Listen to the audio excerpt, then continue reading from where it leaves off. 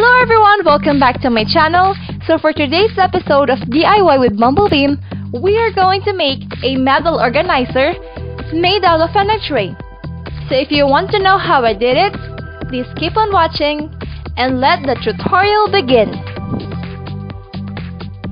So the things that you need for this medal organizer are egg tray, paint. So in this video, I used white paint, but it's up to you on what color you will use. You also need a cutter.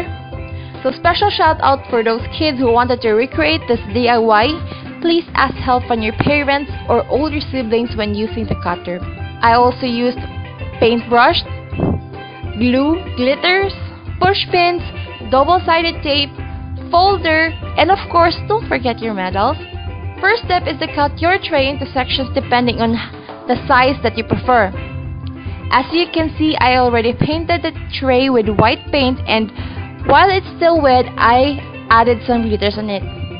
I used yellow glitters because I thought it was gold, but I think I don't see any difference, so never mind.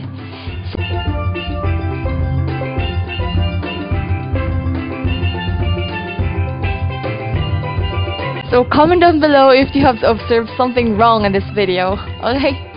Since my paint dries so fast, I decided to apply some glue on the part where no or less glitters were applied.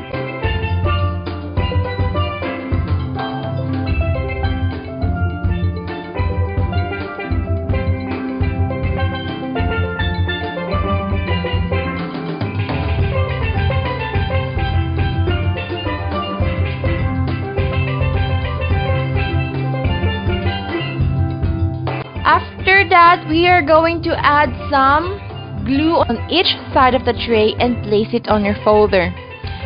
Actually, what I have right now is a thin sheet of paper from a carton.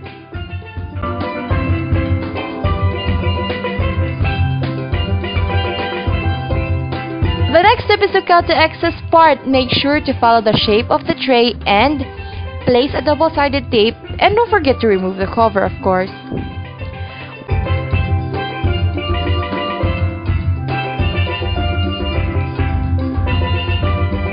Once you're done, place it on your wall depending on the style that you wanted to create. Position your medals on each part and secure it with a push pin. So it's very simple and you don't have to spend so much money to buy those organizers. What if you try and do it yourself? And remember, the best thing in doing DIY is that you can actually get the design that you want, since you were the artist and you were free to do anything. So that's it, guys. Don't forget to subscribe, click the bell button so that you will be notified whenever I upload a new video, and you're free to leave your requests and suggestions in the comment section below. So see you on my next video. Bye bye.